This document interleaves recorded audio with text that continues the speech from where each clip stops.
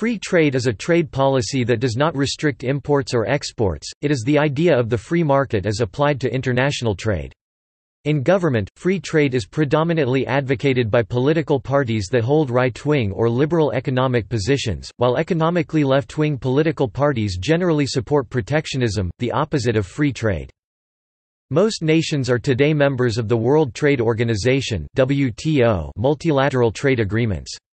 Free trade is additionally exemplified by the European Economic Area and the Mercosur, which have established open markets. However, most governments still impose some protectionist policies that are intended to support local employment, such as applying tariffs to imports or subsidies to exports. Governments may also restrict free trade to limit exports of natural resources.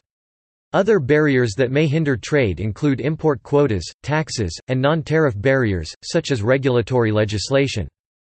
There is a broad consensus among economists that protectionism has a negative effect on economic growth and economic welfare, while free trade and the reduction of trade barriers has a positive effect on economic growth.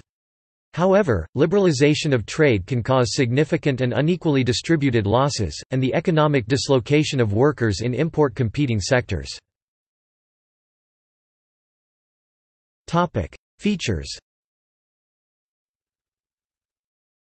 Free trade policies generally promote the following features: trade of goods without taxes including tariffs or other trade barriers, e.g., quotas on imports or subsidies for producers; trade in services without taxes or other trade barriers; the absence of trade distorting policies such as taxes, subsidies, regulations, or laws that give some firms, households, or factors of production an advantage over others. Unregulated access to markets. Unregulated access to market information. Inability of firms to distort markets through government-imposed monopoly or oligopoly power. Trade agreements which encourage free trade. Economics. Economic models. Two simple ways to understand the proposed benefits of free trade are through David Ricardo's theory of comparative advantage and by analyzing the impact of a tariff or import quota. An economic analysis using the law of supply and demand and the economic effects of a tax can be used to show the theoretical benefits and disadvantages of free trade. Most economists would recommend that even developing nations should set their tariff rates quite low, but the economist Ha-Joon Chang, a proponent of industrial policy, believes higher levels may be justified in developing nations because the productivity gap between them and developed nations today is much higher than what developed nations faced when they were at a similar level of technological development. Underdeveloped nations today, Chang believes, are weak players in a much more competitive system. Counterarguments to Chang's point of view are that the developing countries are able to adopt technologies from abroad, whereas developed nations had to create new technologies themselves, and that developing countries can sell to export markets far richer than any that existed in the 19th century. If the chief justification for a tariff is to stimulate infant industries, it must be high enough to allow domestic manufactured goods to compete with imported goods in order to be successful. This theory, known as import substitution industrialization, is largely considered ineffective for currently developing nations. Tariffs. The chart at the right analyzes the effect of the imposition of an import tariff on some imaginary good. Prior to the tariff, the price of the good in the world market and hence in the domestic market is pooled. The tariff increases the domestic price to tariff. The higher price causes domestic production to increase from QS1 to QS2 and causes domestic consumption to decline from QC1 to QC2. This has three main effects on societal welfare. Consumers are made worse off because the consumer surplus green region becomes smaller. Producers are better off because the producer surplus yellow region is made larger. The government also has additional tax revenue blue region. However, the loss to consumers is greater than the gains by producers and the government. The magnitude of this societal loss is shown by the two pink triangles. Removing the tariff and having free trade would be a net gain for society. An almost identical analysis of this tariff from the perspective of a net producing country yields parallel results.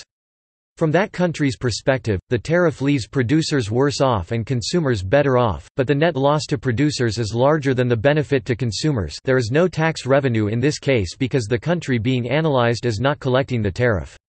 Under similar analysis, export tariffs, import quotas, and export quotas all yield nearly identical results. Sometimes consumers are better off and producers worse off, and sometimes consumers are worse off and producers are better off, but the imposition of trade restrictions causes a net loss to society because the losses from trade restrictions are larger than the gains from trade restrictions.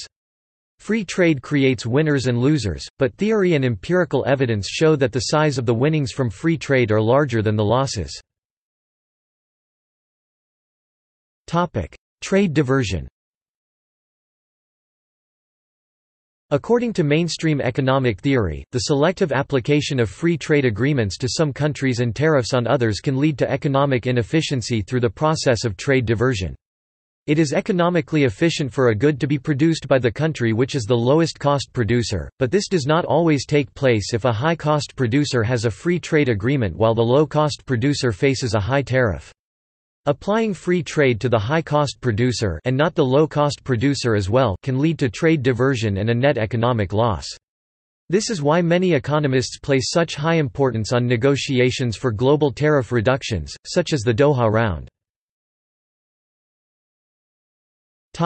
Economist opinions. The literature analyzing the economics of free trade is extremely rich with extensive work having been done on the theoretical and empirical effects.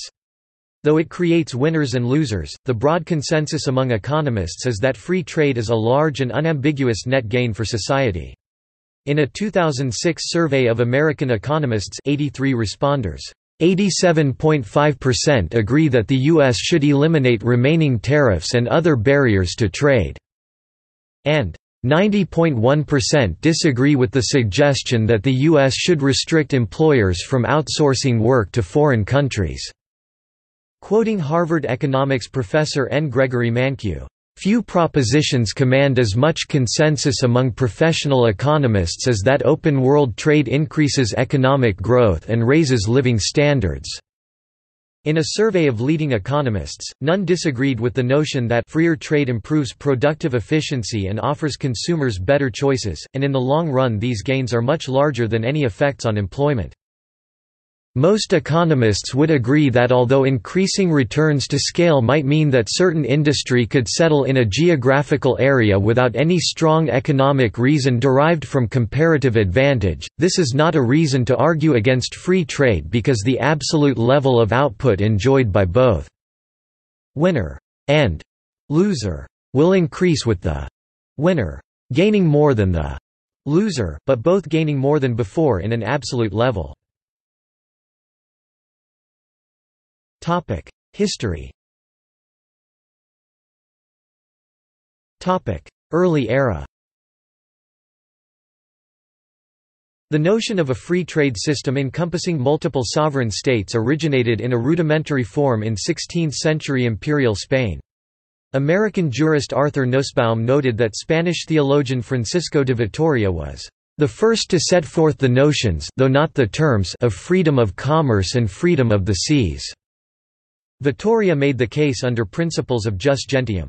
However, it was two early British economists Adam Smith and David Ricardo who later developed the idea of free trade into its modern and recognizable form. Economists who advocated free trade believed trade was the reason why certain civilizations prospered economically. Adam Smith, for example, pointed to increased trading as being the reason for the flourishing of not just Mediterranean cultures such as Egypt, Greece, and Rome, but also of Bengal, East India, and China. The great prosperity of the Netherlands after throwing off Spanish imperial rule and pursuing a policy of free trade made the free trade-mercantilist dispute the most important question in economics for centuries. Free trade policies have battled with mercantilist, protectionist, isolationist, communist, populist, and other policies over the centuries. The Ottoman Empire had liberal free trade policies by the 18th century, with origins in capitulations of the Ottoman Empire, dating back to the first commercial treaties signed with France in 1536 and taken further with capitulations in 1673, in 1740 which lowered duties to only 3% for imports and exports, and in 1790. Ottoman free trade policies were praised by British economists advocating free trade, such as J. R. McCulloch in his Dictionary of Commerce 1834, but criticised by British politicians opposing free trade, such as Prime Minister Benjamin Disraeli, who cited the Ottoman Empire as an instance of the injury done by unrestrained competition in the 1846 Corn Laws debate, arguing that it destroyed what had been some of the finest manufactures of the world in 1812. Trade in colonial America was regulated by the British mercantile system through the Acts of Trade and Navigation. Until the 1760s, few colonists openly advocated for free trade, in part because regulations were not strictly enforced. New England was famous for smuggling, but also because colonial merchants did not want to compete with foreign goods and shipping. According to historian Oliver Dickerson, a desire for free trade was not one of the causes of the American Revolution. The idea that the basic mercantile practices of the 18th century were wrong, wrote Dickerson, was not a part of the thinking of the revolutionary leaders. Free trade came to what would become the United States as a result of American Revolutionary War. After the British Parliament issued the Prohibitory Act, blockading colonial ports, the Continental Congress responded by effectively declaring economic independence, opening American ports to foreign trade on April 6, 1776. According to historian John W. Tyler, free trade had been forced on the Americans, like it or not. In March 1801 the Pope Pius VII ordered some liberalization of trade to face the economic crisis in the Papal States with the motu proprio. Le plus colt. Despite this, the export of national corn was forbidden to ensure the food for the state. In Britain, free trade became a central principle practiced by the repeal of the Corn Laws in 1846. Large-scale agitation was sponsored by the Anti-Corn Law League. Under the Treaty of Nanking, China opened 5 treaty ports to world trade in 1843. The first free trade agreement, the Cobden-Chevalier Treaty, was put in place in 1860 between Britain and France, which led to successive agreements between other countries in Europe. Many classical liberals, especially in 19th and early 20th century Britain, e.g. John Stuart Mill, and in the United States for much of the 20th century, e.g., Henry Ford and Secretary of State Cordell Hull, believed that free trade promoted peace. Woodrow Wilson included free trade rhetoric in his 14 Points speech of 1918. The program of the world's peace, therefore, is our program, and that program, the only possible program, all we see it, is this. 3. The removal, so far as possible, of all economic barriers and the establishment of equality of trade conditions among all the nations consenting to the peace and associating themselves for its maintenance. According to economic historian Douglas Irwin, a common myth about U.S. trade policy is that low tariffs harmed American manufacturers in the early 19th century and then that high tariffs made the United States into a great industrial power in the late 19th century. A review by The Economist of Irwin's 2017 book Clashing Over Commerce, A History of U.S. Trade Policy notes, political dynamics would lead people to see a link between tariffs and the economic cycle that was not there. A boom would generate enough revenue for tariffs to fall, and when the bust came pressure would build to raise them again. By the time that happened, the economy would be recovering, giving the impression that tariff cuts caused the crash and the reverse generated the recovery. Mr. Irwin also methodically debunks the idea that protectionism made America a great industrial power, a notion believed by some to offer lessons for developing countries today. As its share of global manufacturing powered from 23% in 1870 to 36% in 1913, the admittedly high tariffs of the time came with a cost, estimated at around 0.5% of GDP in the mid-1870s. In some industries, they might have sped up development by a few years. But American growth during its protectionist period was more to do with its abundant resources and openness to people and ideas. According to Paul Barrock, since the end of the 18th century, the United States has been the homeland and bastion of modern protectionism. In fact, the United States never adhered to free trade until 1945. For the most part, the Jeffersonians strongly opposed it. In the 19th century, statesmen such as Senator Henry Clay continued Hamilton's themes within the Whig Party under the name, "'American System'".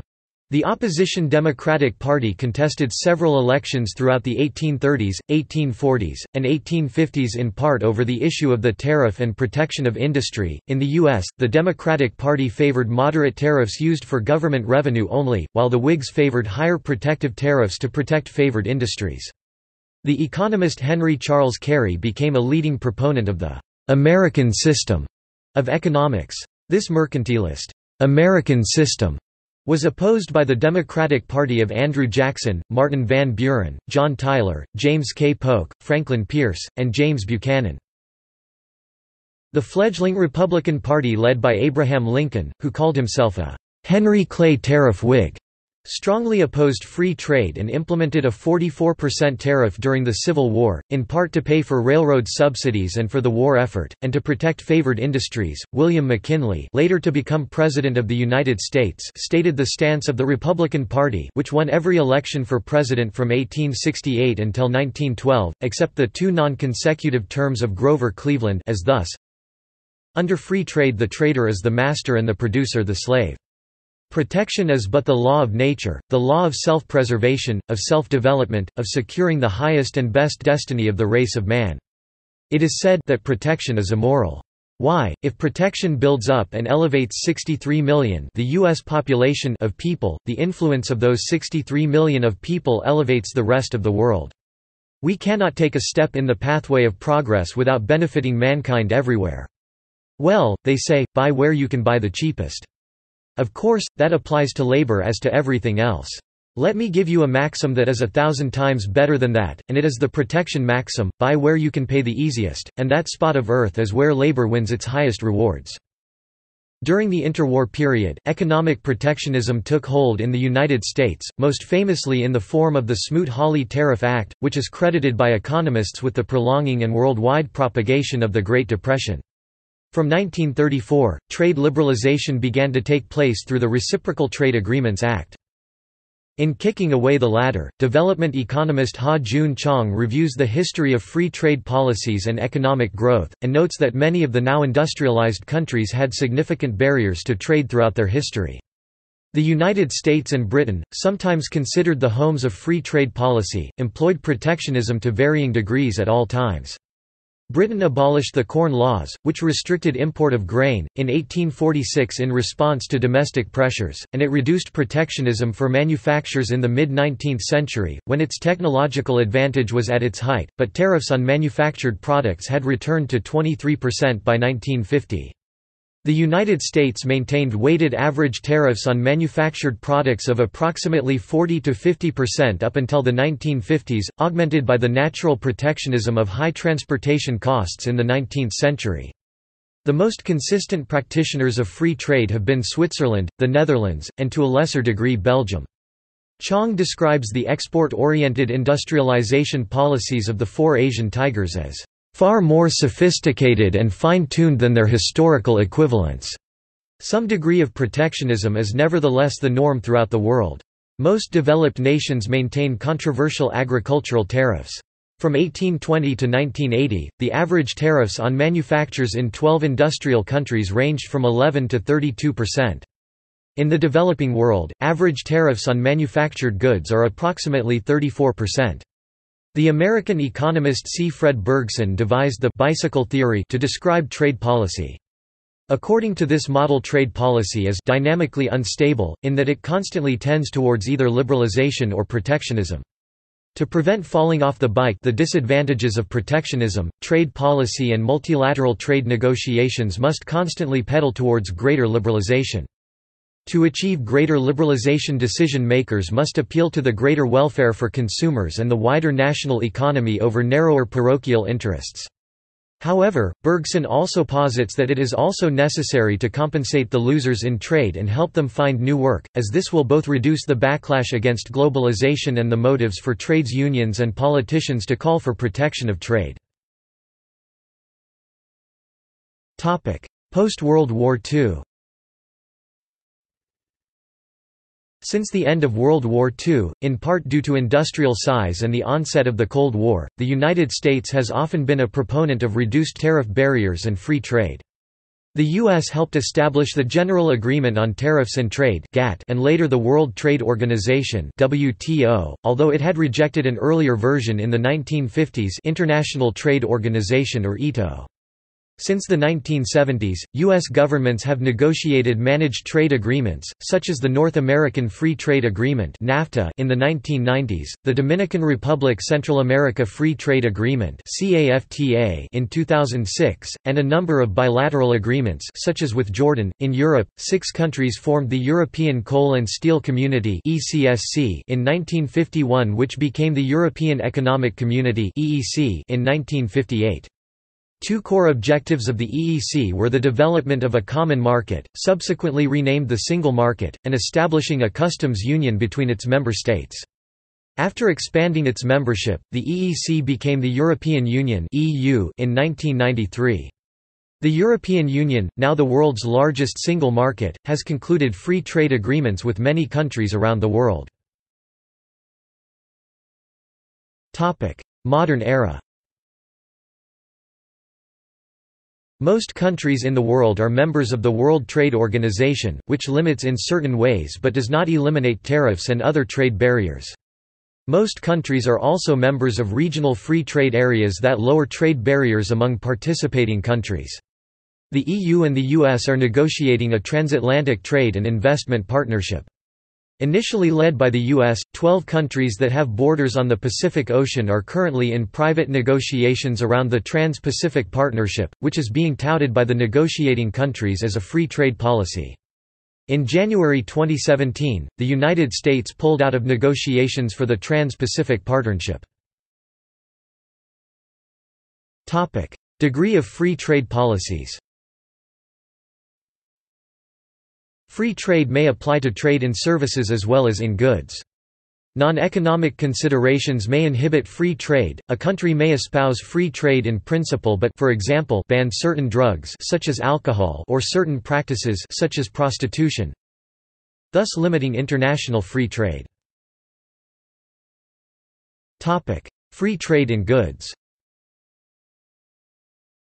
The Enabling Trade Index measures the factors, policies and services that facilitate the trade in goods across borders and to destinations. The index summarizes 4 sub-indexes: market access, border administration, transport and communications infrastructure, and business environment. The top 30 countries and areas as of 2016 were Politics. The relative costs, benefits and beneficiaries of free trade are debated by academics, governments and interest groups. Arguments for protectionism fall into the economic category, trade hurts the economy or groups in the economy, or the moral category, the effects of trade might help the economy, but have ill effects in other areas. A general argument against free trade is that it is colonialism or imperialism in disguise. The moral category is wide, including concerns of destroying infant industries and undermining long-run economic development, income inequality, environmental degradation, supporting child labor and sweatshops, race to the bottom, wage slavery, accentuating poverty in poor countries, harming national defense, and forcing cultural change. Economic arguments against free trade criticize the assumptions or conclusions of economic theories.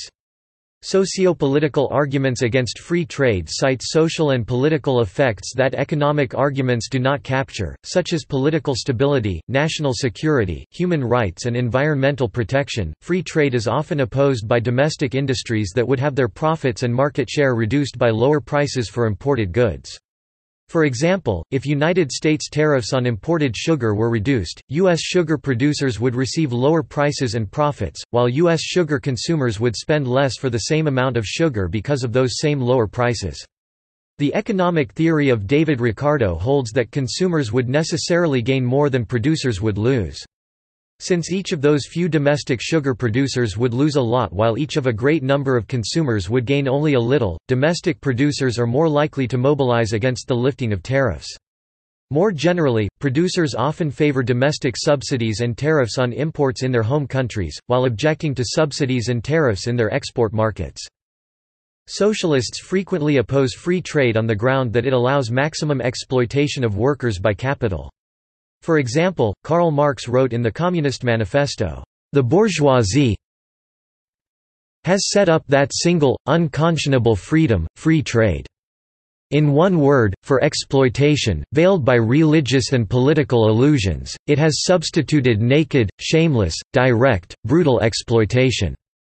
Nonetheless, Marx did favor free trade, solely because he felt that it would hasten the social revolution. Free trade is opposed by many anti-globalization groups, based on their assertion that free trade agreements generally do not increase the economic freedom of the poor or the working class, and frequently make them poorer. Where the foreign supplier allows de facto exploitation of labor, domestic free labor is unfairly forced to compete with the foreign exploited labor. To this extent, free trade is seen as an end run around workers' rights and laws that protect individual liberty. Some opponents of free trade favor free trade theory but oppose free trade agreements as applied.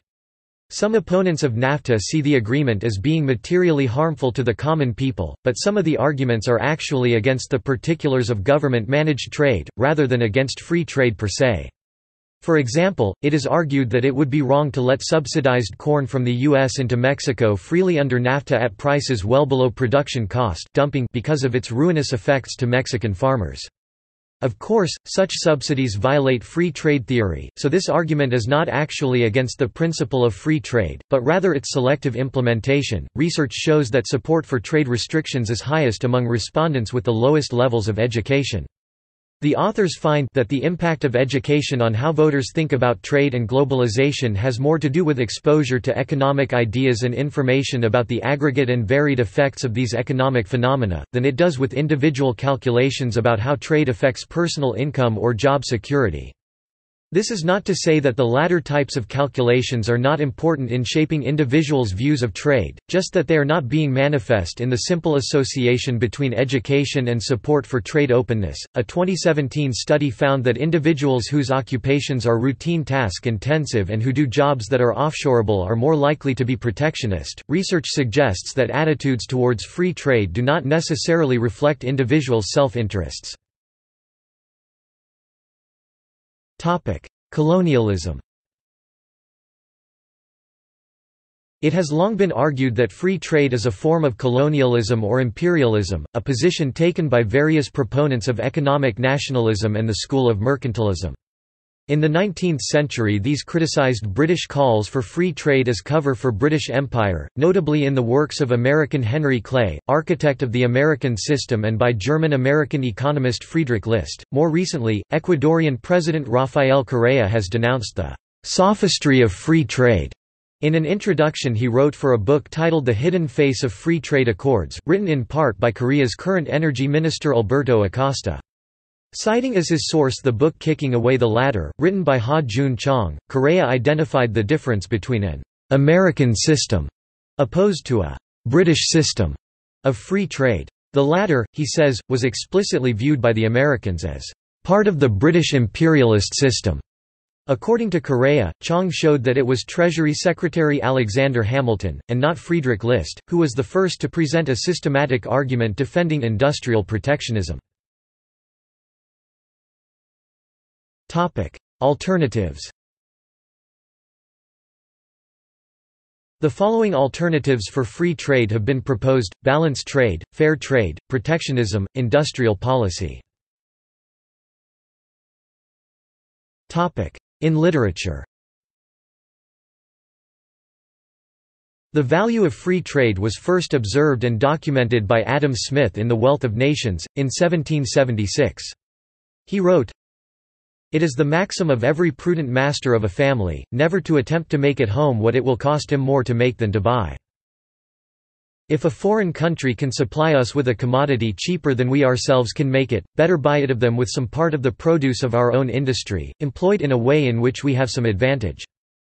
This statement uses the concept of absolute advantage to present an argument in opposition to mercantilism, the dominant view surrounding trade at the time, which held that a country should aim to export more than it imports, and thus amass wealth. Instead, Smith argues, countries could gain from each producing exclusively the goods in which they are most suited to, trading between each other as required for the purposes of consumption. In this vein, it is not the value of exports relative to that of imports that is important, but the value of the goods produced by a nation. The concept of absolute advantage, however, does not address a situation where a country has no advantage in the production of a particular good or type of good. This theoretical shortcoming was addressed by the theory of comparative advantage. Generally attributed to David Ricardo, who expanded on it in his 1817 book on the principles of political economy and taxation, it makes a case for free trade based not on absolute advantage in production of a good, but on the relative opportunity costs of production. A country should specialize in whatever good it can produce at the lowest cost, trading this good to buy other goods it requires for consumption. This allows for countries to benefit from trade even when they do not have an absolute advantage in any area of production. While their gains from trade might not be equal to those of a country more productive in all goods, they will still be better off economically from trade than they would be under a state of autarky. Exceptionally, Henry George's 1886 book Protection or Free Trade was read out loud in full into the congressional record by 5 Democratic congressmen. Tyler Cowen wrote that Protection or Free Trade remains perhaps the best argued tract on free trade to this day. George discusses the subject in particular with respect to the interests of labor. Although George is very critical towards protectionism, we all hear with interest and pleasure of improvements in transportation by water or land. We are all disposed to regard the opening of canals, the building of railways, the deepening of harbors, the improvement of steamships as beneficial. But if such things are beneficial, how can tariffs be beneficial? The effect of such things is to lessen the cost of transporting commodities, the effect of tariffs is to increase it. If the protective theory be true, every improvement that cheapens the carriage of goods between country and country is an injury to mankind unless tariffs be commensurately increased. George considers the general free trade argument inadequate. He argues that the removal of protective tariffs alone is never sufficient to improve the situation of the working class, unless accompanied by a shift towards land value tax. See also Concepts. Topics: Free trade area, Free trade zone, freedom of choice, international free trade agreement, trade sanctions, trade war, offshore outsourcing, offshoring, borderless selling, trade bloc, economic globalization, trade adjustment assistance, non-tariff barriers to trade organizations, Free trade area of the Americas (FTAA), European Union, World Trade Organization (WTO). Topic: References. Topic: Bibliography. Bhagwati, Jagdish. Free Trade Today. Princeton University Press 2002. ISBN 0-691-09156-0. Blinder, Alan S. 2008. Free Trade. In David R. Henderson ed. Concise Encyclopedia of Economics 2nd ed. Indianapolis, Library of Economics and Liberty. ISBN 978-0865976658. OCLC 237794267, CS1 maint, extra text, editors list link Chong, Ha Jun. Kicking Away the Ladder, Development Strategy in Historical Perspective. London, Anthem Press 2003.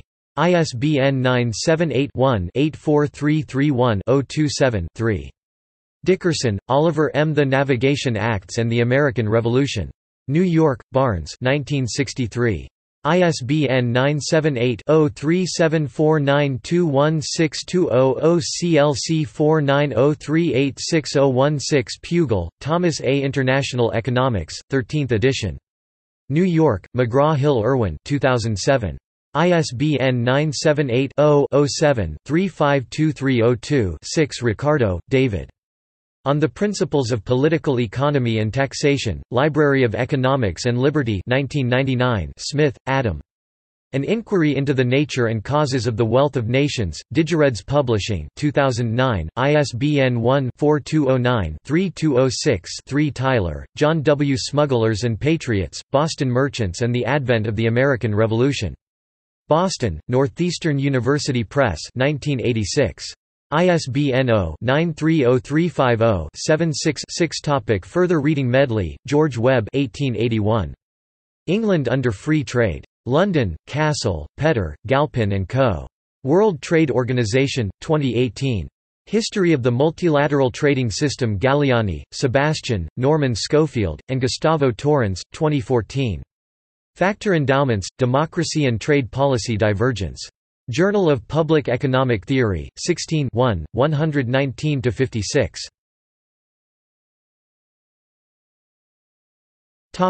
External links.